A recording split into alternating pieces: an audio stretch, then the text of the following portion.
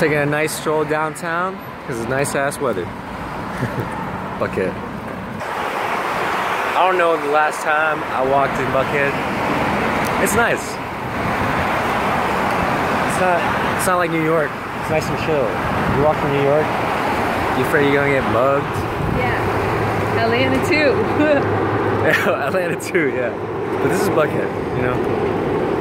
I mean, if we were at Georgia State, I could understand. Like, if you just want to go to your next class, you could get potentially killed out in these streets, dog. I'm just trying to get my degree, man. Got shot up in the back of the head. No, that really happened. Some kid got killed in the dorms, got shot in the head. What? Yeah, back when I was like a sophomore. Straight up, man. I mean, he was dealing drugs, but he was at a school dorm. That's a whole other. He was at a school dorm. So he's still dealing drugs. That's how it is in Atlanta, man.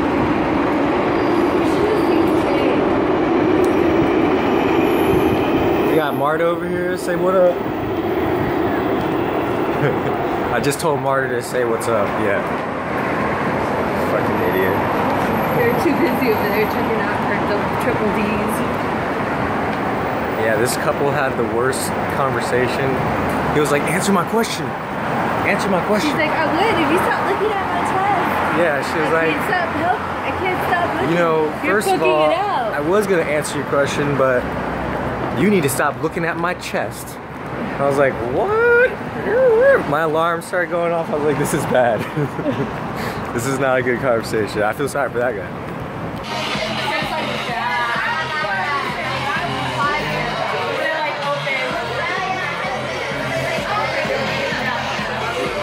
Say what up.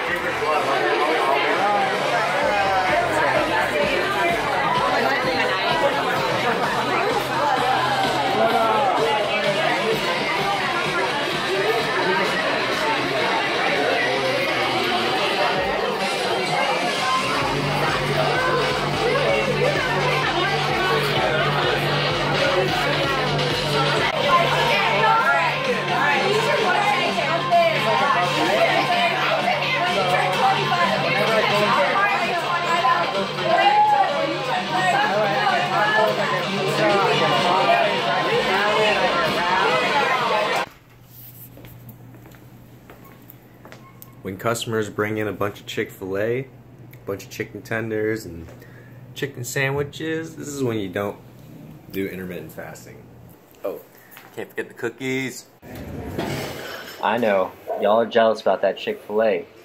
We get them platters all the time and I'm never gonna get sick of them. So today we're doing legs and we're gonna start off with a leg press exercise. Always keep your feet positioning up high. I like to keep my toes right above that platform, as you can see. And I like to keep my foot positioning narrow, because the wider you have it, the worse it is in your joints. And you don't want that to screw up the rest of your workout. Or your future, because you need your joints. Those knees, they will give out on you. I've got friends that don't even work out legs because they've got so much knee pain. So I like to keep it narrow. So we moved up 2 plates in this clip, but we're not just going to go from 4 to 6. We're actually increasing the plate for each set. So what? That's seven plates right there. So we've already done about 4 sets already. And here's Wilson doing 7 plates on each side, man. He's killing these days. I'm pretty proud of him, man. He's come a long way in a short amount of time. So here's my set, doing 7 plates. I was feeling pretty good that day. You know, and we just want to do some muscle fusion. So we're not going to start with squats. We're just doing leg press, going all out on leg press, and then we're going to move on to squats. Doing 10 plates. We're not doing drop sets today. I want to save the energy for the squats we're going to do, and we're going to hit full range of motion today. That's the main goal for the squats. We're not going for heavy weight or anything. We would have done that for the first exercise, but the goal today is to get fatigued, do the leg press, and then get the full range of motion in the squats, which you're going to see in a second.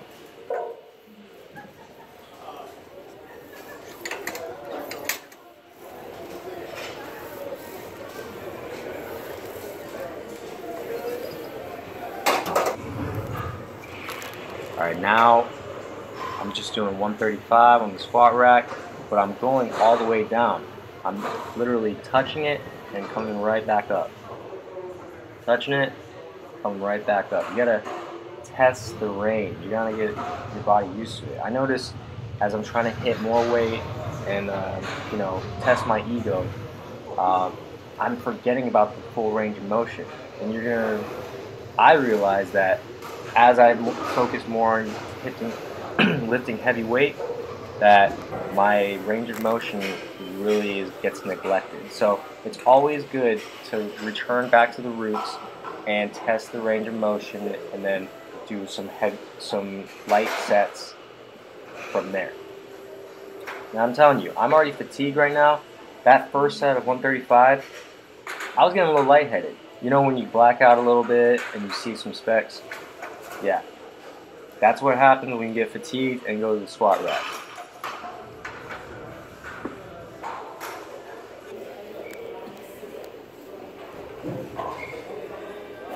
Lightweight, but very effective.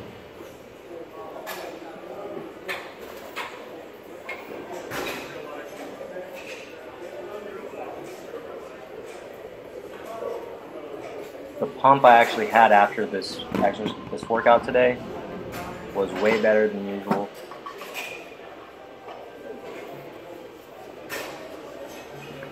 And I owe it all to this full range of motion.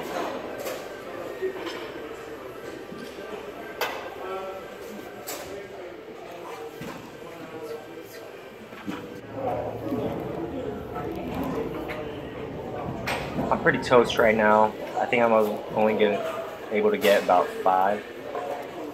But we're doing this for the pump, and this actually helps you get stronger. It helps you continue that full range of motion when you try it out on heavier weight.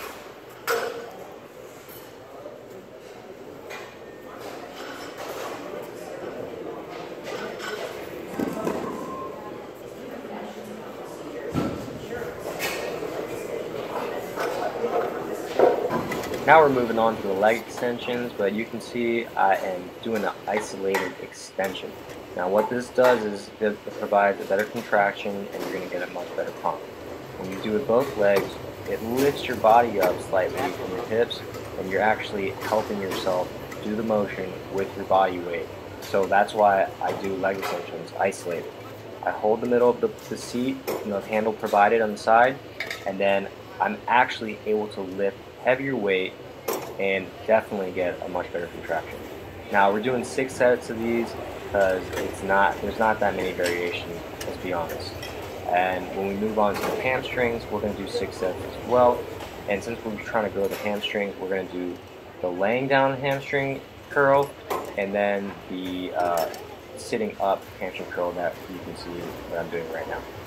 So we actually did the hack squats and single leg squats after this, but due to some paranoia, we thought that the LA Fitness trainers were looking at us while we were doing the videotaping. That's why Wilson's getting all discreet right here, but really hope y'all enjoyed the video. I'll be coming back with a new video when I go to North Carolina for a little adventure time. Coming soon, alright? Definitely hit the like button if you enjoyed this video. Subscribe if you haven't, and I really appreciate your time, y'all.